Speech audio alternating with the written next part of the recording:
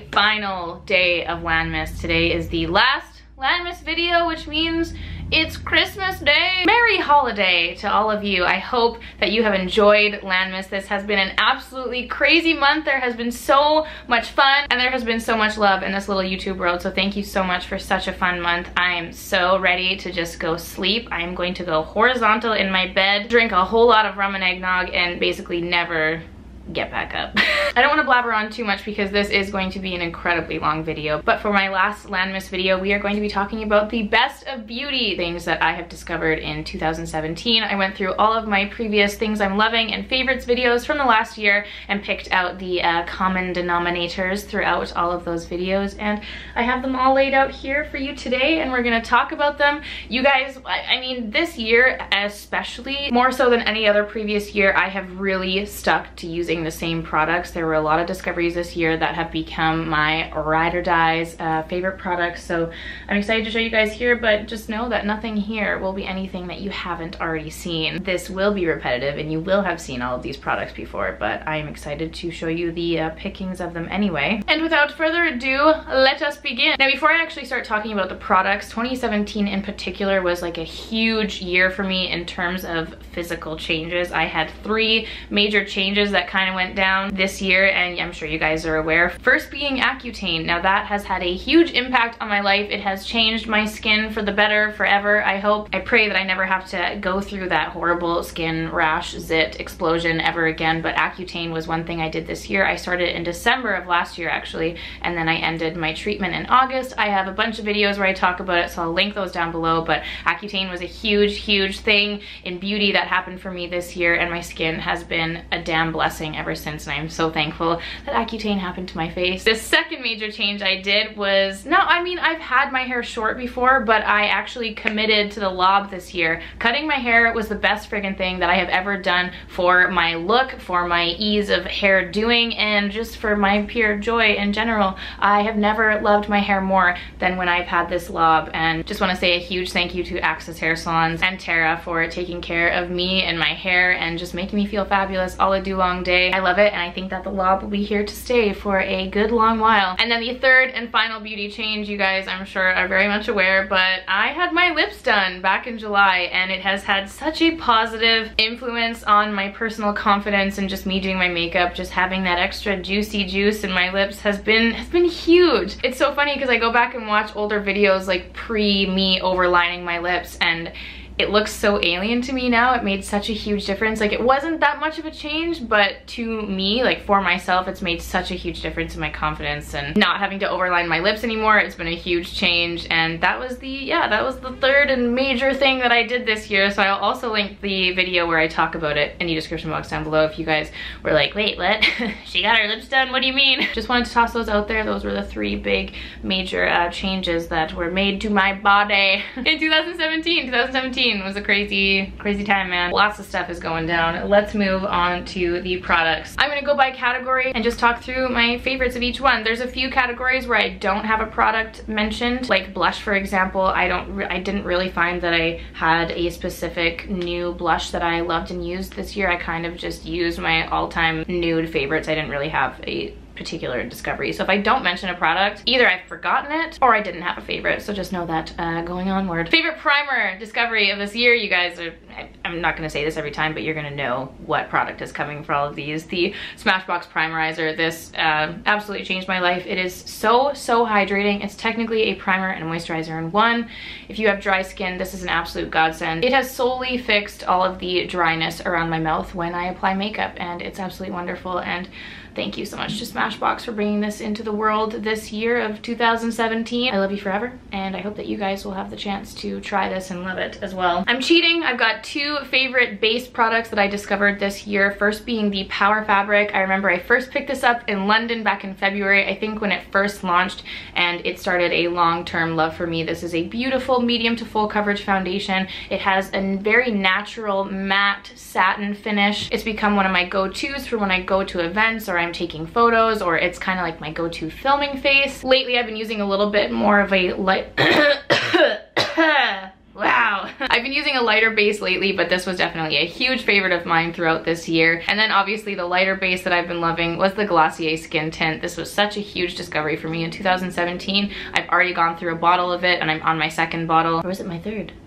Oh crap. Either way, I've used a whole lot of it. It is amazing if you don't like a lot of coverage, or if you like to be particular about your coverage and just have something super light to just warm up or have just the slightest little bit of coverage. This is beautiful, and I basically exclusively wore this all summer long and leading up into the fall, and I love this one so much. So those are my two base product favorites from 2017. Concealer, this is gonna shock nobody. The NARS Soft Matte Complete Concealer. As you can see, I've almost completely used up this tub, and I also had a second tub of the Creme Brulee, which I recently passed on because it was a little bit too pink for me. But this has been the only concealer basically that I've used all year. This was such a huge product launch for NARS, and it's the most brilliant product ever. It says matte, but don't be scared of that if you have dry skin, because this does not crinkle or crack on me whatsoever. It just totally smooths out your skin. It makes it look perfect, and everyone that I have told to try this, any one of my friends, anyone that I've known has fallen in love with this and basically ditched all other concealers for this. It's incredible. If you haven't tried it, you must.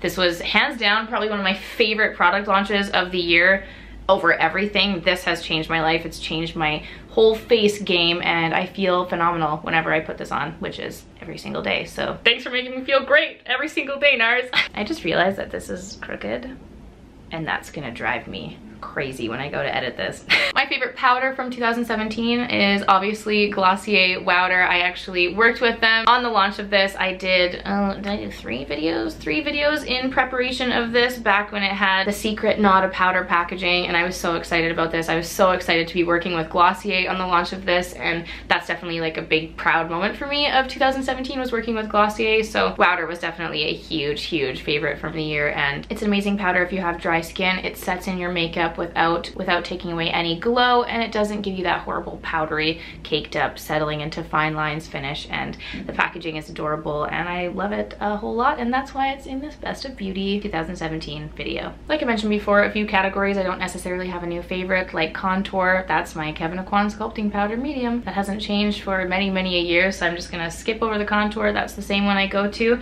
And for bronzer as well, there are a few that I've discovered this year, a few old favorites that I've used. I did finally use up my Tarte Park Avenue Princess bronzer, and that's one of my favorite ones to use over the summer. I don't currently have that, but that was definitely a favorite from this year. But a big discovery, it's not a new product at all by any means, it's been around for a long time, but it was a new discovery for me, and that was the Benefit Hoola. And as you can see, there's an asparagus truck driving by. Sorry, easily distracted by asparagus painted trucks apparently. This bronzer was new to me in 2017, and it basically changed my matte bronzer game. I've almost used this up in its entirety, and I've got a backup waiting for me. And then more recently, obviously, the Bobbi Brown Golden Light Bronzer for my lighter, non-fake tanned skin to use in the winter time. But this was definitely my favorite from 2017, and the bronzer I used the most over the year. For highlighters, again, there's not really one that was particularly new. I definitely used Becca Opal the most over this year. I used to love the Champagne Pop, but I found that it was just a little bit pink for me, and I decided that Opal was the true love of mine and the favorite highlighter that I've ever used on my face, and I will continue to use this probably forever. It might be one of those highlighters I just always go back to. Brow products, this was a discovery in the recent months. I think I first started using this in August, so it's like a half-year favorite. But the Benefit brow products have changed my life and changed my eyebrow game forever. Before I discovered the Precisely My Brow Pencil, I had not really been filling in my brows. If you guys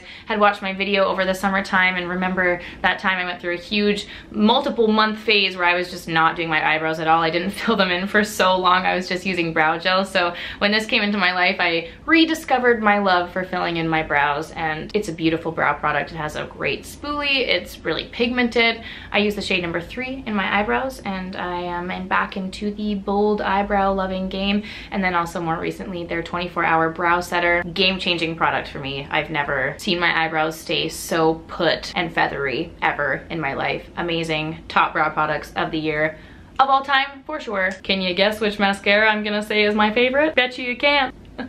Lancome Monsieur Big, baby. Ah, what a dream. Monsieur Big here and I were married earlier this year, and it has been a love story of the ages ever since. I love this mascara. I think I actually only used this mascara this entire year. My lash game has been changed forever thanks to this mascara. This is probably my fifth or sixth tube, and I love everything about it. And I've also never had so many questions asked about my lashes over a year in my entire life, so thank you, Monsieur Big, for coming into my life, and I hope that you never leave it. Unless Lancome comes out with a better one. I can't see how it would get any better. We'll wait and see. 2K18, Lancome, can you top this bad boy?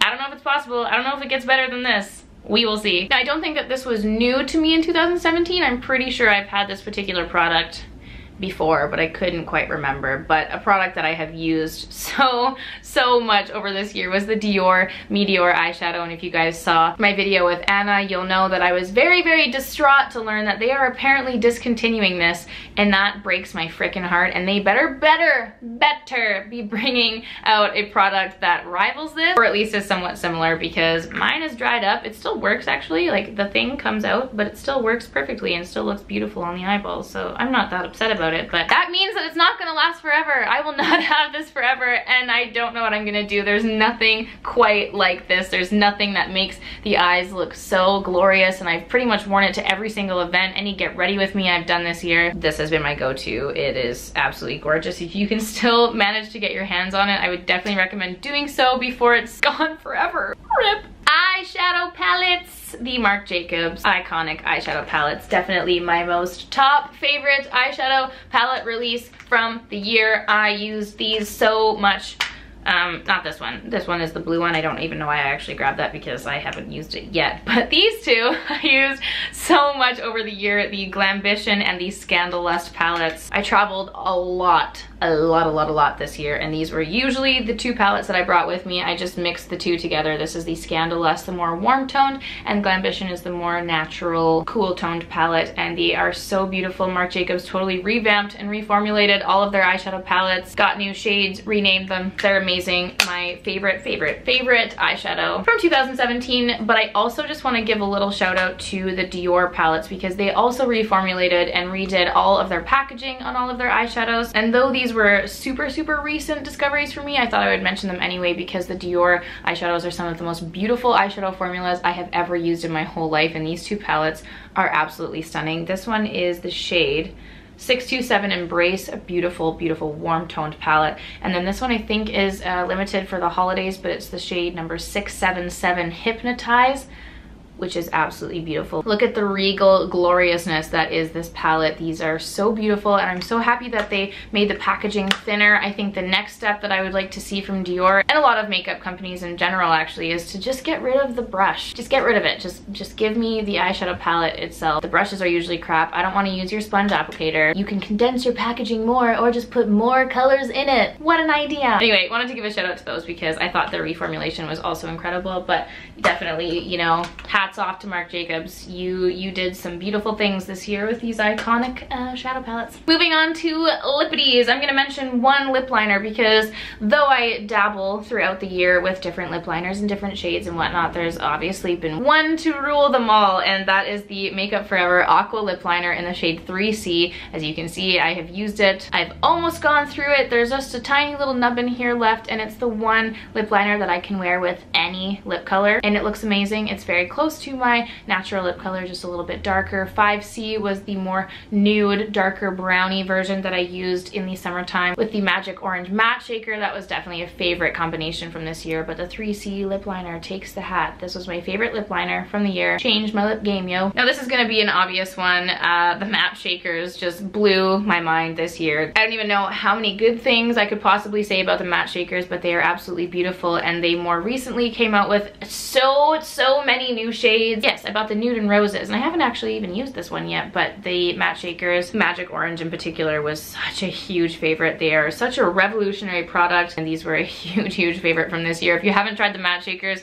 you absolutely must. They are unlike any formula I've used before on my lips. They're matte, but they go on kind of like a stain. You don't feel them on your lips. They last forever. If you go back and watch any of my Get Ready With Me's through the year, I'm basically using these solely, and then more recently, like later into the year, I discovered the Glossier Generation G lipsticks, which also changed my life, and I pretty much just carry these two around when I go travel. They're pretty much all I wear. I'm gonna talk about a couple other things, but for the most part, the general consensus over the year was that these two were my favorites. The Generation G lipsticks are amazing, and the matte shakers. Holy hot diggity dog. Right now I'm wearing Glossier Jam, which was a huge favorite. Jam, Cake, and Like were my top three. I love them so much, and apparently they're also reformulating, I heard through the grapevine. I'm a little concerned, curious to see what they're gonna do, curious to see if they're gonna add more shades. We'll see. I look forward to 2018, and we'll obviously keep you posted as I receive more information. So those are the top lip products from the year. I want to mention a couple of honorable mentions, and by couple I mean two, and the first being the YSL Tint-In Balms, because I did get those a few months ago. I've had them for quite a while, but these two shades in particular, oh, it is 6. Crap. I mentioned before in a video that it was a shade number 9, but I was definitely looking at that upside down. You guys are right, it was shade 6. Sorry, it's the red one. Shade number 6. Welp, aren't I just the best ever beauty guru on YouTube? I can't even provide you with the correct shades. Sorry about that. Anyway, shade number 6 and shade number 1 of the YSL Tint-In Balms. A miraculous, glorious launch from YSL this year. The packaging is glorious. The packaging is amazing. The smell is even more incredible. And they make your lips look like glossy, juicy pieces of love. And then a gloss favorite from this year was definitely the Clarins Instant. Oh, that's an itchy nose. Oh, sorry. Oh. The Clarins Instant Light Lip Comfort Oil in the shade number 5, Tangerine. I wore this so much when I first discovered it, and all throughout the summer. I remember when I went to Italy, this was one of the only lip products I brought with me. It smells delicious. It is orange, but when it goes on your lips, it kind of just adds this warm, pinky, glossy look to the lips. It's incredible, and it was definitely my favorite gloss from the whole year, and I wore this one so much, and it smells, it's just delightful. I love the applicator. Love it, love it, love it. Best gloss launch from 2017, in my humble opinion. Oh my gosh, that's all the makeup!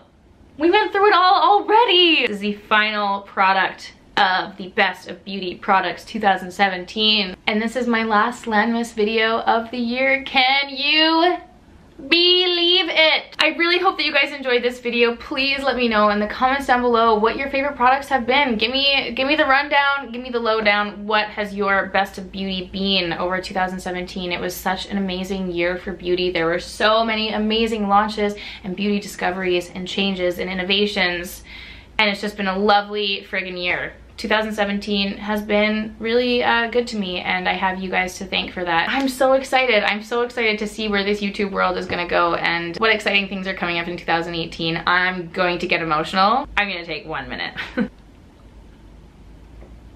This is coffee, not beer, I swear. Anyway, I'm going to finish my blabbing here.